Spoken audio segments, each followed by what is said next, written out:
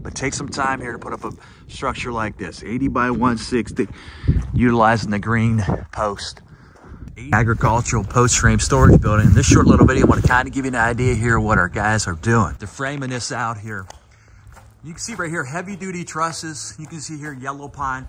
Let me pan the camera up just a little bit so you can see that. So yellow pine trusses on that.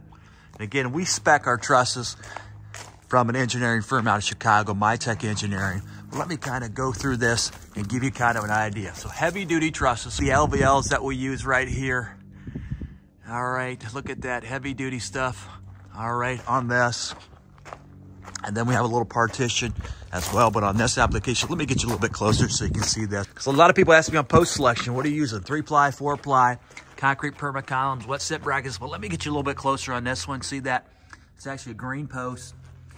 All right, environmental. But what it does is it's kind of got this asphalt wrap, and I'll put the product specs in the description there. But you can see right here, state of Ohio, we go down 4 feet. And you see we got this 401 stone as backfill.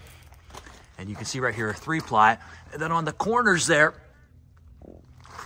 let me move the camera over here. Okay, 3-ply. And then for the openings here, we have 4-ply. But look at that, a green post.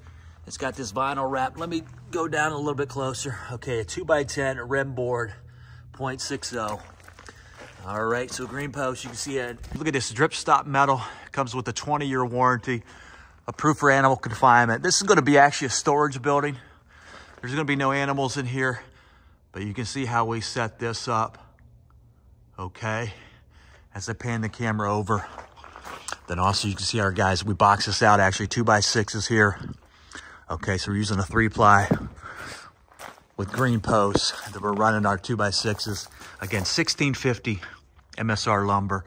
If you're new to the channel, what's the difference between a 2-grade lumber and a 1650 MSR lumber? Well, 2-grade makes out about 1,000. 1150, 1650 bikes out at 1650. That's machine stress points or tensile strengths, okay?